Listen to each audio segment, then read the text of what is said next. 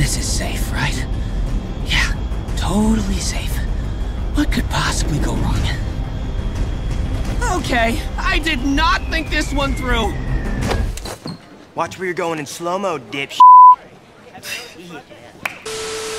The second that Rick Riker enters No Way Home is the moment that that film is going to become absolute pure cinema. But regardless, welcome back, true believers and all you spectacular Spidey fans, to another very exciting video pertaining to our friendly neighborhood wall crawler before the massive cinematic moment of Spider-Man No Way Home actually releases, apparently tomorrow in theaters, considering that today at the time of this recording is December 15th, tomorrow is the 16th, which the movie will release later in the evening on Thursday in the United States. It's already out in the UK, but for here in America, it comes out tomorrow night. But for me, I am actually going to be watching the film on Saturday with my dad, and of course we will be reviewing the movie after we see it together, both spoilers and non-spoilers, so you'll get both the double package from both of us by the time that the film is out by this weekend, and hopefully you will enjoy our review just talking about the film together. But basically, I want to kind of just elaborate more about what exactly is happening right now in terms of Spider-Man in media and how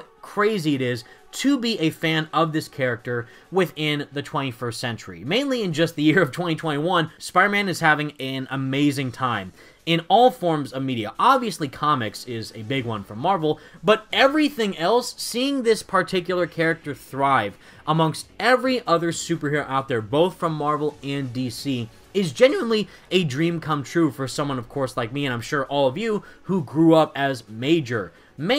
Spider-Man fans. And the fact that he is not only thriving, of course, in this upcoming movie, which is bound to make $1 billion, and I'm very happy that a lot of people are actually looking forward to the film, and Tom Holland himself seems genuinely passionate about the role of Peter Parker as a whole, but basically for everything else that we discuss on my channel in particular, and how Spider-Man is completely just basking in glory in every other sense of the word. Mainly, of course, in video games, animated films, upcoming movie spin-offs with other characters pertaining to Spider-Man, and just any other types of modern media that you can find under the sun. So basically, in this video, I did want to elaborate more about all the highs and potential lows that Spider-Man has been appearing in within current pieces of media and entertainment, but also exactly where we can expect Spider-Man to appear within the next coming years, which is going to be a very, very exciting couple of years for Spider-Man as a character. And firstly, let's just get the black sheep out of the way right here and right now, is of course Spider-Man appearing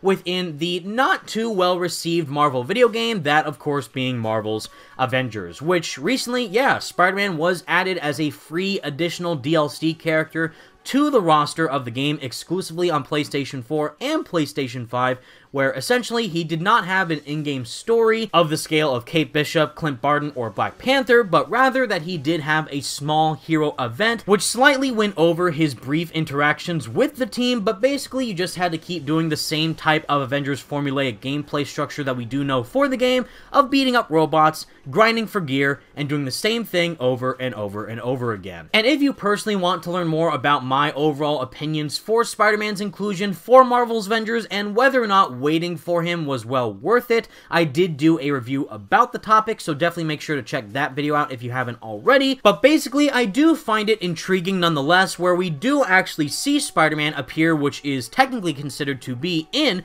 a AAA Marvel video game like Marvel's Avengers, and teaming up with other characters like the Avengers in a video game of that scale is pretty darn exciting nonetheless. And considering that you also have the ability to team up with 3 of your other friends who can also play as Spider-Man and pretty much just rock the Spider-Verse in that game, is definitely going to have its fan appeal in one way or another. But what's even funnier and crazier, instead of Spider-Man actually appearing as an additional playable character within Marvel's Avengers, is the fact that Epic Games finally added him within Fortnite. And I know how crazy this might sound, but believe me when I say that I have personally never played Fortnite in my entire life, but the fact that the overall web-swinging mechanics that Spider-Man has within that game are seemingly and somehow better than Marvel's Avengers and how Spider-Man operates in that game game is just outright absurd. Fortnite already has a huge legacy as it currently stands by adding in several other comic book characters within the game, even from the DC and Marvel universe like Iron Man, Venom, Batman, and Wonder Woman, but the fact that Spider-Man, who is a hugely popular character, has finally been included within the game might end up giving the game a totally brand new vibe, which will obviously draw in players who are huge fans of the character,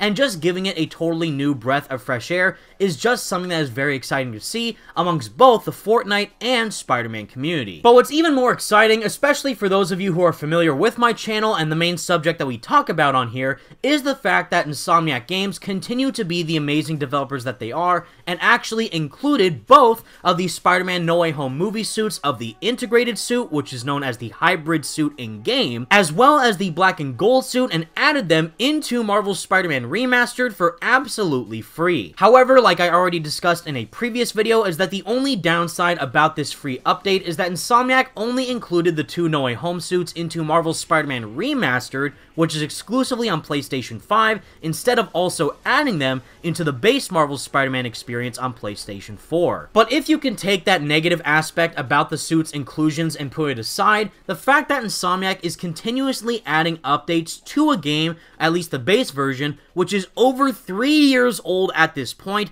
and still giving free content for fans to thoroughly enjoy, it just allows me to respect Insomniac Games even more as a developer to showcase how much they truly care about their fan base and how much the character of Spider-Man means to them on a personal level. Not to mention that both of our favorite Spider-Boys of Peter Parker and Miles Morales are also going to be receiving their own sequel from Insomniac's universe of Marvel Spider-Man 2, where of course they are going to be returning within their spider suits, going up against Venom, Kraven the Hunter, and likely a plethora of other villains that are going to be incorporated within the Insomniac Games Marvel Universe. And for me personally, like you clearly know already, is that that game is easily the most anticipated Spider-Man project I am looking forward to the most, considering how this is going to be a darker story in comparison to the previous Insomniac Spider-Man games that we have seen prior, and the fact that we're dealing with hugely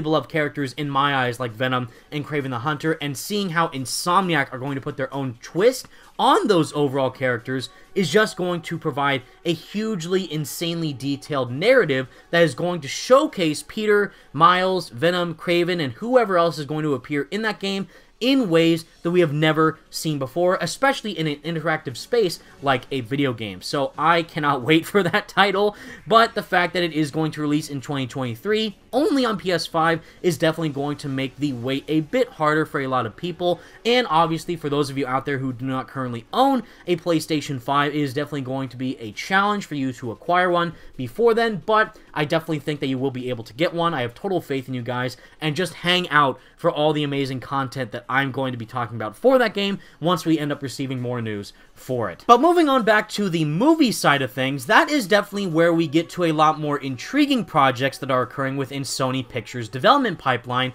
pertaining to both live action and animated alike, which of course I am referring to the Morbius villain movie, as well as the Kraven the Hunter villain movie starring Aaron Taylor Johnson, and of course Morbius is starring Jared Leto, and likely there is going to be a third Venom movie to wrap up that overall trilogy of villain films. And while we haven't really seen anything as of yet so far coming from the Kraven the Hunter film, as well as the inevitable Venom 3 movie, is that Morbius, out of everything, actually looks kind of good. I mean, I am a relatively big fan of Spider-Man villains, of course, but mainly for a character like Morbius getting his own film, it's something that I wasn't really too fond of at first, considering that I don't think a character like Morbius really could carry his own standalone narrative in a movie. But after seeing the trailers and listening to what Jared Leto had to say about the role, it certainly got me more interested to see exactly what the narrative could be for the film and what exactly Sony could possibly do with the character if they decide to blend him in with the MCU. Of course, also adding on to the future of Tom Holland as Spider-Man in live action, because it was already confirmed by Amy Pascal and I think Kevin Feige, is that they are going to be making more Spider-Man movies. Of course, it's Spider-Man. He's going to get more films, but basically it sounds like they're going to be continuing the Spider-Man universe with Tom Holland in the MCU, but it's going to be in college. So a trilogy of Spider-Man movies, again, after No Way Home, but focusing on a older, hopefully more mature Peter Parker in the MCU timeline, which in my opinion I think could be very, very cool if handled properly. That definitely gives me Spider-Man the New Animated Series vibes of that show where Peter was in college, and if they do go that route of carrying a mature tone with allowing Peter to grow, and if all ends up going well with the current MCU trilogy that we have and the future college trilogy, which is coming down the line, it could easily provide a very encapsulating series of Spider-Man films alongside of tying them all together with these villain spin-offs of Morbius, Kraven the Hunter, Venom 3, and all other types of characters that Sony could use in their expansive Spider-Man movieverse. I think that's a very unique idea. It hasn't been done before on this grand of a scale, so it is very ambitious in that regard. Still, I just hope that the narratives that they portray and tell in each of those films does carry a story that does the characters of Spider-Man, Morbius, Venom, and whoever else justice. But on the flip side, if you are someone who is actually a fan of seeing Spider-Man as a less experienced superhero and not really being the full-fledged iconic character that we know from the comics, well, we are going to get more of a prequel story of sorts for Tom Holland's Spider-Man in the form of an animated show of Spider-Man freshman year. Now, luckily, this is not going to be anything like the Marvel Spider-Man Disney XD show, which is my least favorite iteration of Spider-Man in animated form, but rather it is an animated series of Tom Holland's Spider-Man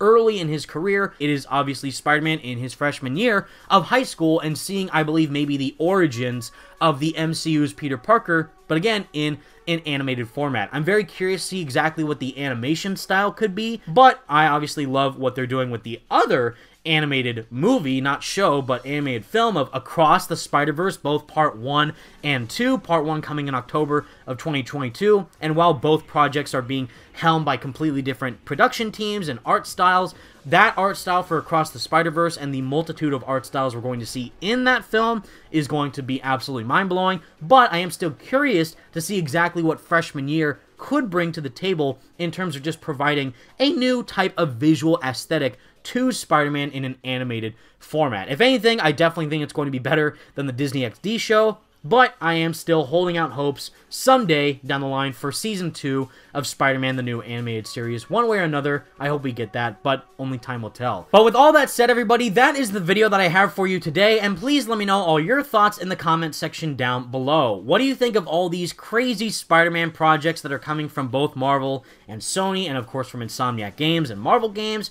from the movies, comics, TV shows, video games, everything? It is definitely a crazy, crazy time to be a Spider-Man fan, and the fact that this character is getting so much love and care being portrayed into him in different types of media across modern culture that we do have in so much depth that you wouldn't necessarily expect from an animated film or a video game or a massive movie of this scale like we're seeing in No Way Home. The fact that there's so many different iterations of the character being handled in so many different ways shows that obviously, again, Spider-Man is a timeless hero that is appealing to everyone. No matter who you are, what you look like, what you may feel like inside, Spider-Man is our hero, and the fact that every single one of us can connect to him on a personal level one way or another, no matter who he is, Peter, Miles, Gwen, Penny Parker, Spider-Ham, even anyone, really. The fact that he's getting that much attention in so many different ways is a dream come true for a Spider-Man fan like myself, and seeing so many people bond over the character in so many different ways